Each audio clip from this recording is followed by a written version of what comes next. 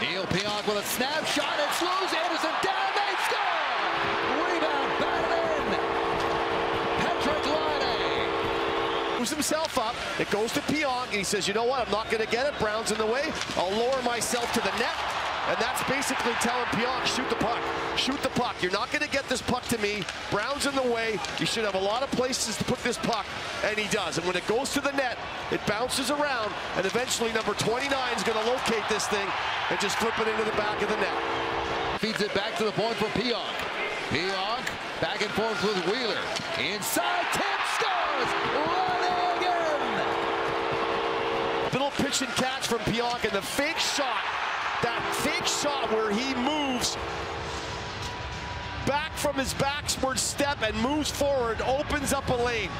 And I cannot tell you that defensemen that have figured out that they have got to move themselves along that blue line to get pucks through is so important. Danger short-handed, but there's a strip, and back they come. Connor in for Laine, scores! Patrik Laine, his first career power play hat trick.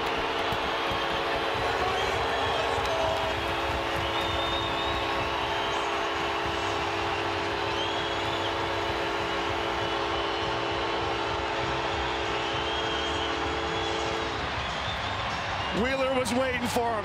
He knew exactly where he was on the ice. You can't blame the Sens because you know what? They're down 4-2. You're getting to the 11-minute mark of the period. Take a chance. Take the 3-on-2 rush. Zaitsev goes up. The